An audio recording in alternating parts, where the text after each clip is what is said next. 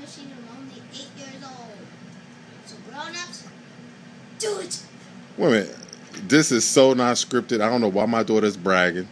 Go ahead, go. So, I'm impressed with this girl's form. I swear to you guys, I did not teach my daughter how to row.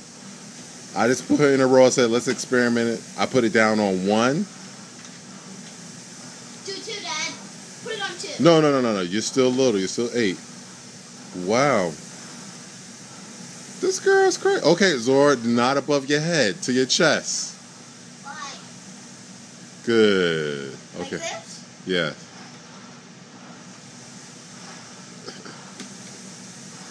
And see how she's using her legs, and the pull is the very last thing. Now, because she's 8, Zora, because she's 8, she don't have the option, so she has to do it with perfect form because she's not strong enough to do it the wrong way. All right.